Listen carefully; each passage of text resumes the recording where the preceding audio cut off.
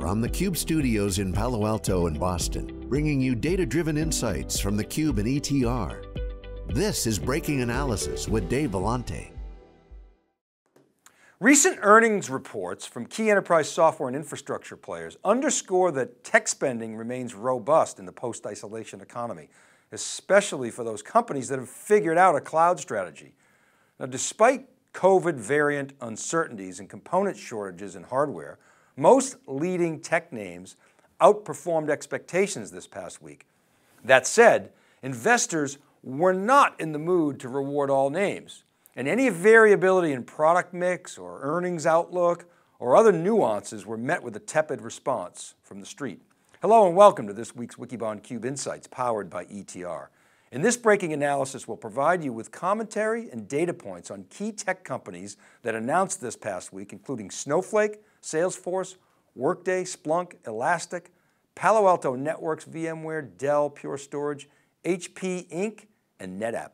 Let's start by rolling back a week or so and look at how stocks that are priced to perfection get impacted by any negative news. Back on August 20th, we saw this headline hit. Snowflake stock falls as analyst says signings growth has slowed. The analyst report was put out by a boutique firm, Cleveland Research. The stock took a double-digit hit, as you can see here. I immediately got several texts from investors who know I follow the company asking me what I thought. Now, as a disclaimer, I don't give stock picking advice. Please, do your own research. But between theCUBE, Wikibon, and ETR, we do see a lot of data. And I'm happy to share that, which I did with this tweet. It said, lots of talk ahead of Snowflake's earnings. Some analysts have said their data suggests a slowdown. ETR data looks pretty encouraging. And I tagged Merv Adrian, he's a sharp analyst over at Gartner who follows data and database. He responded, I don't speculate about revenues, but there's no discernible shift in our client conversations, though interest still seems high. Okay, cool. But let's dig into the ETR data a bit and see why we remained positive. This is a larger and more detailed version of the chart in the tweet. It's a candlestick that shows a time series of the spending data on Snowflake using ETR's net score methodology. The stacked bars represent the percent of customers in the survey that are newly adding the Snowflake platform. The forest green indicates the number of customers reporting that their spending is increasing by 6% or more. The gray is flat spend, that's plus or minus 5%. The pinkish stack, that's decreasing spend by 6% or more. And the bright red is we're chucking the platform, we're leaving. Now you subtract the reds from the greens and that yields a net score, which for Snowflake last survey was a very elevated 81.3%. We've highlighted the spending velocity line. That's net score at the top.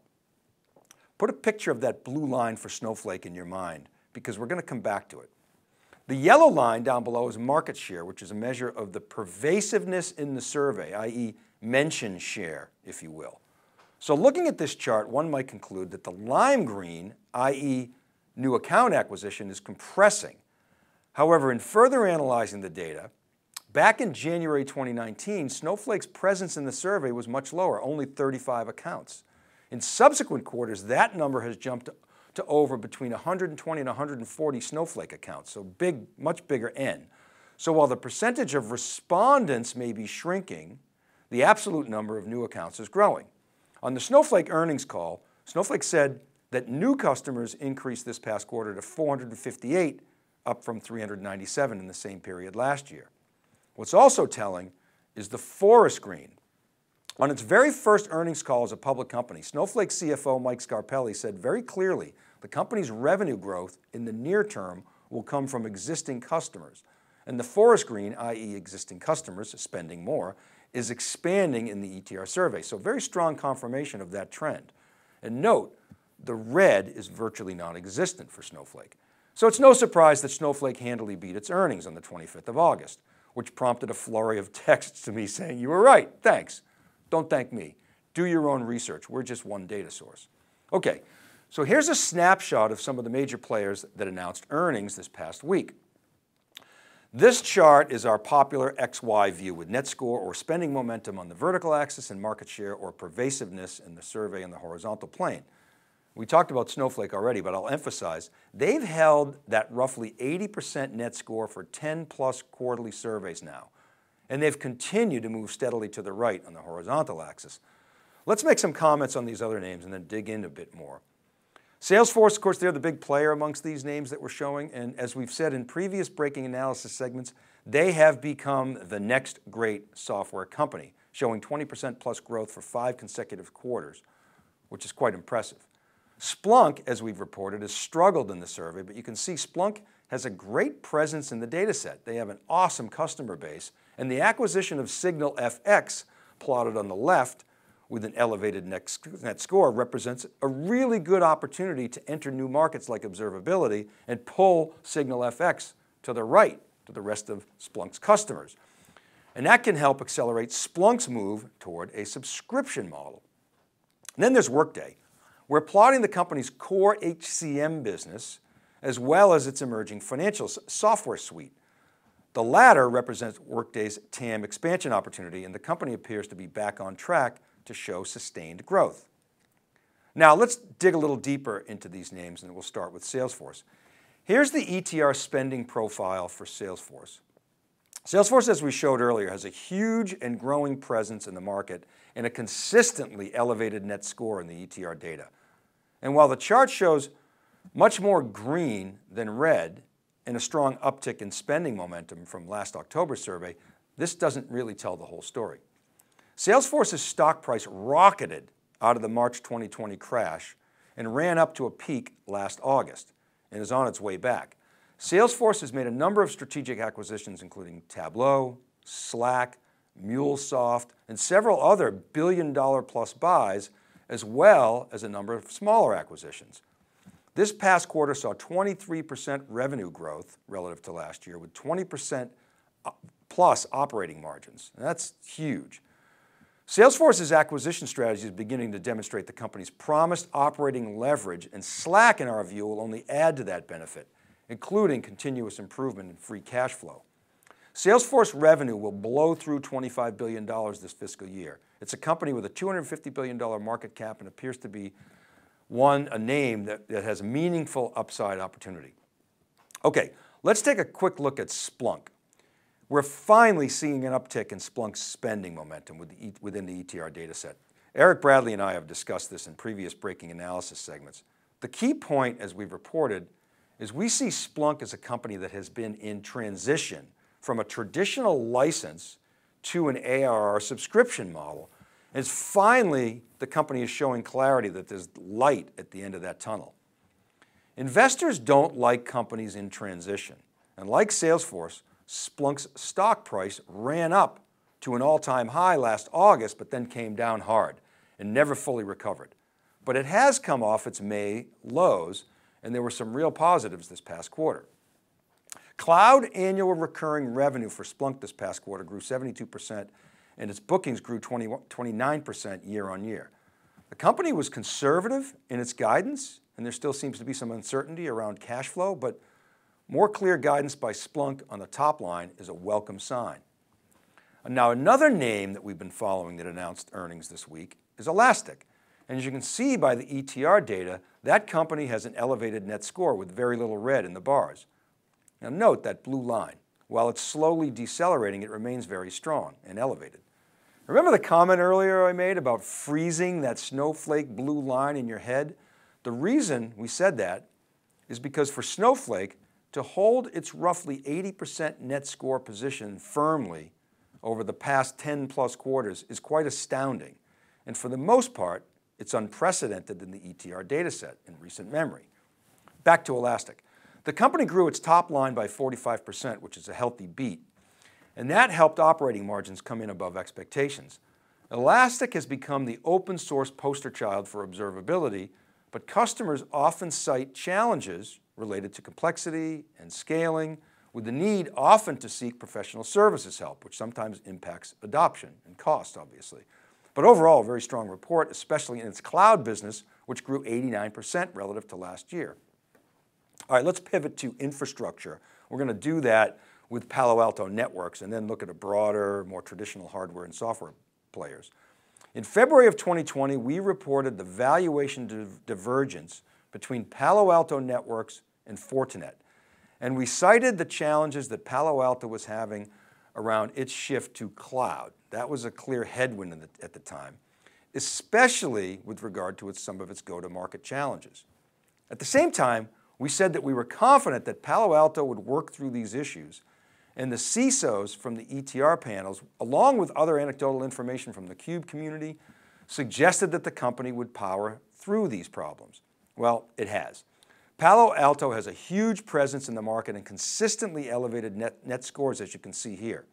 Palo Alto stock is trading near all-time highs, and it reacted very well to the earnings report this past week, where revenue grew nicely at 28% year on year. The company has consistently impressed despite some hiccups of the past and appears to be well positioned for the emerging hybrid work economy. Okay, now let's take a look at some of the key infrastructure players that announced this past week.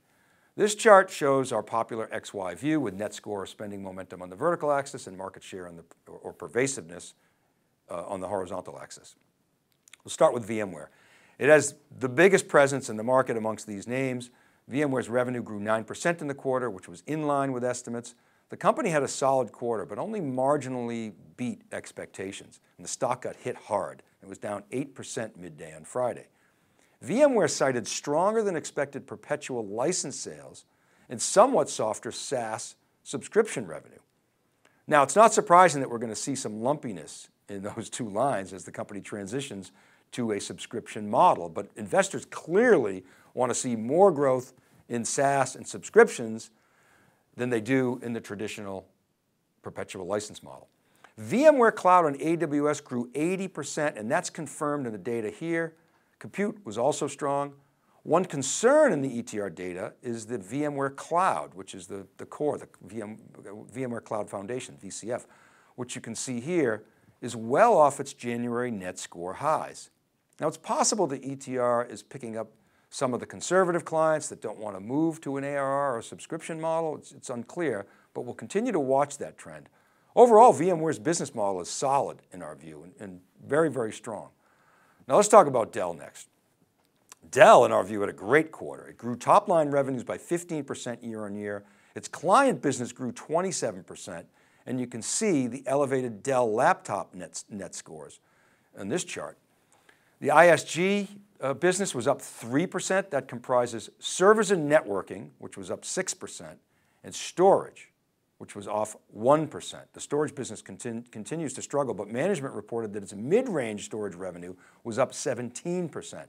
Now the challenge here is that high-end storage, it's cyclical, it's exposed sometimes somewhat to mainframe cycles, but the other thing is that a lot of the mid-range capability is eating away at the high end, not the least, which by the way is pure storage competing at the higher end, but also Dell's own mid-range business.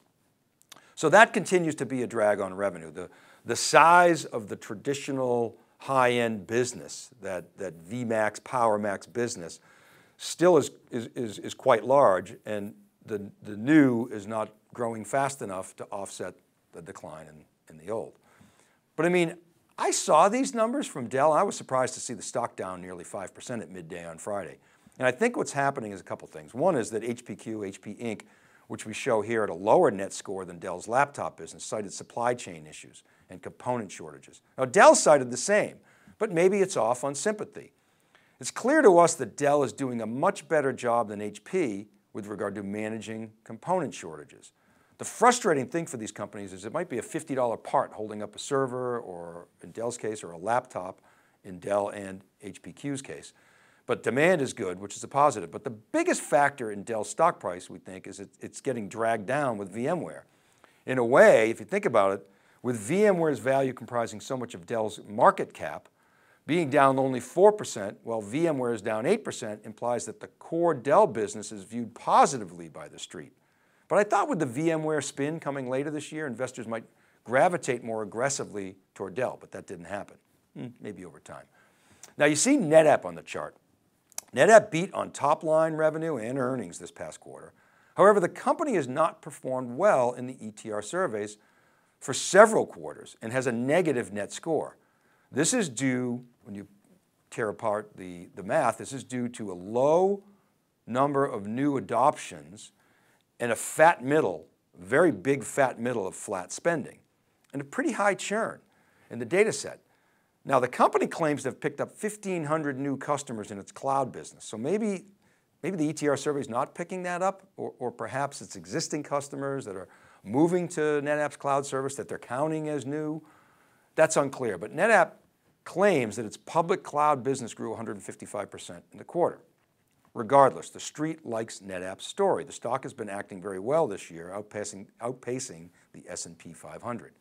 Now, you also see Pure on the chart with a nicely elevated net score.